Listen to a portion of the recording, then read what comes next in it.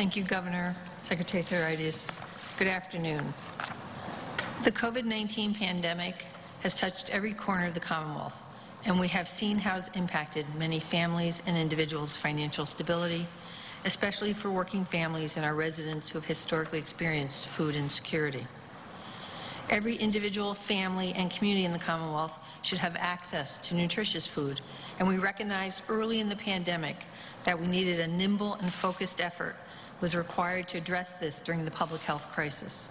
In April, the COVID-19 Command Center convened a food security task force made up of members from public and private agencies and the legislature to deliver actionable recommendations for the near term.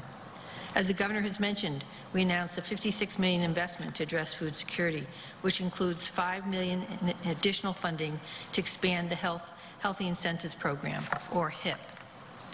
Earlier this month, we announced that the HIP program would add an additional 39 vendors to the program, joining 200 existing vendors. A majority are local, small-scale farmers who live in or have close ties to the communities and people they intend to serve. The Department of Transitional Assistance continues to onboard these new vendors into the program. I'd like to share a few other updates on some of our food security programs.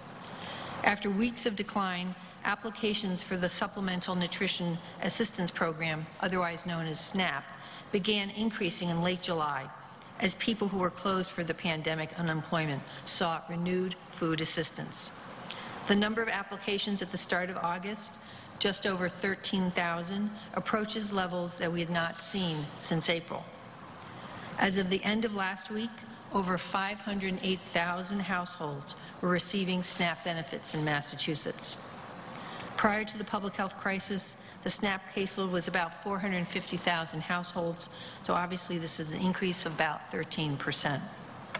Since March, DTA has also been issuing additional SNAP payments to bring families' monthly benefits up to the maximum monthly amount for those families not already receiving the maximum benefit for their household. This happened again this last August, bringing $209 million into the Commonwealth so far. As you know, the Commonwealth implemented the SNAP online purchasing in late May, and since then, $6.6 million has been spent by nearly 70,000 online grocery transactions made by SNAP recipients. DTA is working with the Executive Office of Elder Affairs, the Massachusetts Councils on Aging, and other partners to improve SNAP access, particularly among our seniors. We will be bringing on 10 new outreach partners, most of which are councils on aging, to ensure that seniors who are eligible for SNAP sign up for the benefits. We're also partnering with the Shaw Foundation in collaboration with Project Bread to target outreach to increase participation in the Pandemic EBT program, or PEBT, in key cities. These benefits supplement the free and reduced price school meals children would have been receiving if not for school closures due to COVID.